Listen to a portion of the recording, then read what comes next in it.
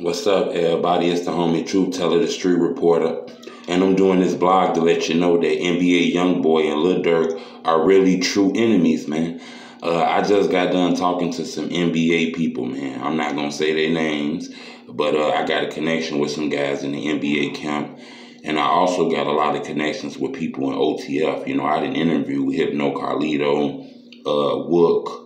I talked to BD Twin a few times. I interviewed Duty. I've been talking to a lot of these guys, and I'm telling you, it's a beef between NBA YoungBoy and Lil Durk. They enemies, man. I heard they had a phone conversation a little while ago, but it looked like that shit didn't get nowhere. Lil Durk is linking himself with Fredo Bang now. Fredo Bang is one of NBA YoungBoy's worst enemies, you know. It's a lot of deaths between Fredo Bang and, like, NBA YoungBoy Kemp. These guys are enemies. You know, a lot of people is accusing NBA YoungBoy of getting Fredo homie G Money killed. So the fact that Durk linking with him, bringing him on stage, and now they got a video finna drop. This is what you call a silent threat. You get what I'm saying? At first, a lot of us thought it was just Quando, Rondo, and Lil Durk and shit like that because of the King Von situation. But Lil Durk looking at it bigger, he feel like NBA YoungBoy had something to do with this. I'm hearing NBA YoungBoy really don't get no fucking, you know, some tough guy shit. I'm hearing he trying to stay away because he got a lot of cases he was involved in. Then he got a lot of kids.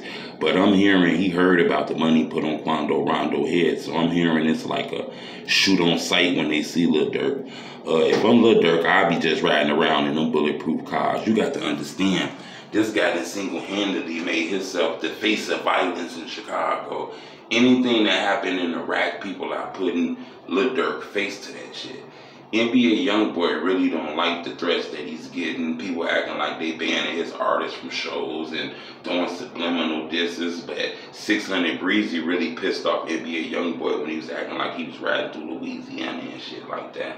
Because at the end of the day, what happened to Quando Rondo and King Von is between them. Somehow they put NBA YoungBoy in this shit. I guess because of the 4KT shit whatever the hell it is. But I'm hearing that Lil Durk and NBA YoungBoy is in a real beef.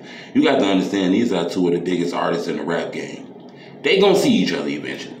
Whether it's at the Vibe Awards, the BET Awards, the Music Awards, vacationing, or just out at a club or something, these guys gonna see each other.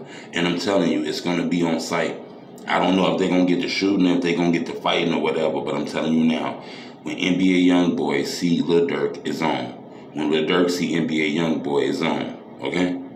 So I'm gonna keep you guys updated on this. I've been getting information left and right. I'm actually finna drop an exclusive phone interview. I might be dropping that later today, if not tomorrow. A lot of people been asking me about phone interviews. They want to hear what's going on in Chicago. It's a lot of murders, a lot of deaths. FBG Duck then passed away. Von then passed away. Trey Savage then passed away. So they want me to go to Chicago and holler at an OG, somebody who real respected, someone who everybody kind of get their ear to. So I'm gonna try to see what I can do with that later on. But I want y'all to subscribe to my channel so you can make sure you get that exclusive phone interview.